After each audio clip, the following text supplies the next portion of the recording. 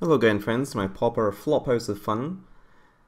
Don't know about the fun though, this time we're playing the big bad of the format. The biggest bad. Some other decks, have at times been enemy number one, but Drake has been putting up such good numbers lately, it's hard to argue that this isn't the best all-around deck, even though, most other decks are trying to adapt to it as hard as they can.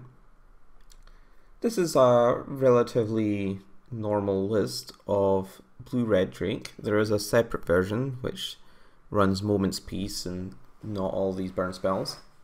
But I like this version quite a lot. Let's have a look over some of the choices.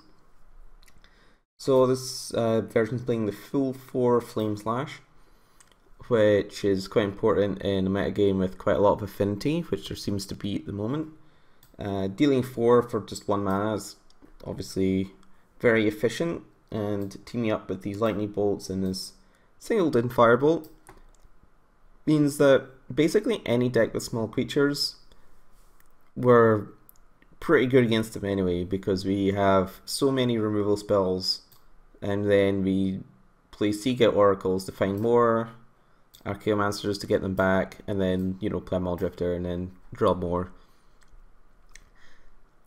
We have these preordains and like compulsive researches, to keep relevant cards flowing, and we have like 4 counter spells just because they're great in basically most situations, whether when we're in control mode or killing them mode.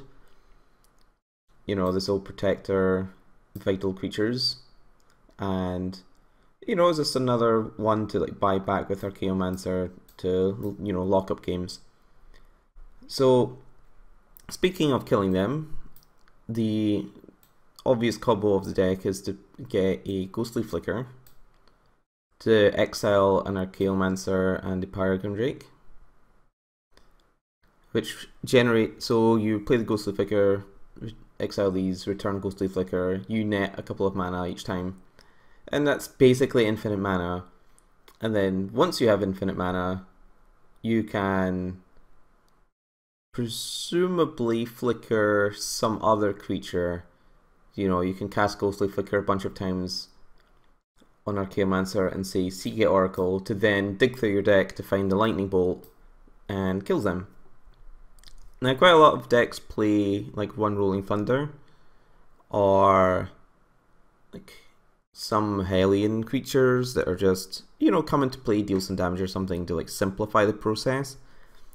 But you don't really need to play him, considering that lightning bolts or fire bolts, if the assuming you remember not to flash it back, will kill the opponent anyway. So the strength of this deck though is, while it has this unbelievable end game where at some point while you're casting cards that you want to cast anyway, you can just play a normal game without needing to combo off at all. After removing some stuff and counterspelling a thing or two, and then not running out of gas because you're playing Seagate Oracles into Archaeomancer, into Paragon Drake, into Muldrifter, then you can just beat up your opponent with your value creatures while they just run out of cards. So that's great. One thing I will say about this deck though is that it's a little bit tricky to do online sometimes if you're in a close game, because if you do need to combo off, like you don't have any Boilerworks to get you extra mana or anything, you just have like the bare minimum 5 lands and Archaeomancer, Paragon Drake, and you don't have like a lightning bolt in your graveyard yet, it can take a while to kill people, which cuts down your clock time. So I understand why some people will run a couple of extra ways to just kill the opponent with like lots of mana, just to cut down on the amount of clicking involved to have to cast Archaeomancer, Ghostly Flicker, a couple dozen times, and then cast Ghostly Flicker, Archaeomancer, Lightning Bolt, a ton of times as well.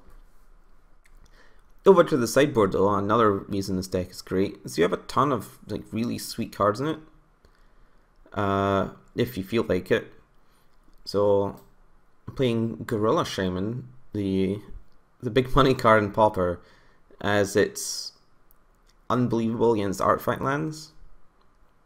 I mean, it can destroy other things too, but primarily speaking, has the ability to, you know, just wipe out Affinity's land base in short order.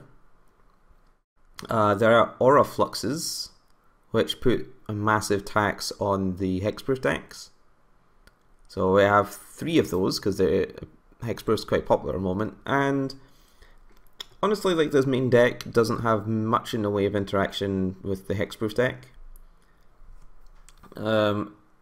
It wouldn't be unreasonable in a particularly hexproof heavy time to play a couple of Electrickeries instead of, you know, Flame Slash or something, just to give you more interactive cards with that deck.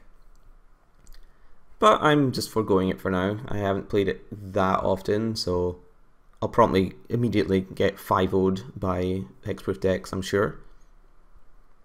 You get to play Pyroblast and Hydroblast. It would be quite easy to play 4 of either of these, depending on what's more prevalent in your format. I'm playing a Dispel as like a 4th version of these for certain matchups. Like against Burden, this may as well be a Hydroblast a lot of the time. And against the blue decks, this may as well be a Pyroblast as well, countering like a counterspell. I mean, it's not as good as either, but it also, you know, has a slightly more broad applications if you don't actually play against one of the decks. But then again, you know, 3 and 3 of each should be quite good, especially when, you know, stuff like Kiln Fiend are literally blue-red decks and both of them are live. Razorfin Hunter. Now, I've seen a lot of people playing Prodigal Sorcerer or other similar things, but this one costs 2 mana and I haven't seen it in lists, so I thought, hey, why not? It helps clean up the board against like enemy goblins, enemy elves, you know, anyone with like 1 toughness creatures. I'm always happy. And we have a Stormbound Geist just to short matches where they're trying to kill all of our creatures. Like Stormbound Geist is actually pretty good at killing people who are trying to kill all of our stuff, and also is a good blocker against flying creatures. So it fulfills like multiple roles, if rarely totally stellar at any of them. I think that's about it. I'm quite happy in certain matchups to actually board out, you know, most, it's like some Ghostly Flickers, even like a Drake or 2. Because when people go too hard on trying to disrupt the combo, they leave themselves open to just being valued out by the whole rest of the deck. So yeah, let's see how these matches go. I'll see you then.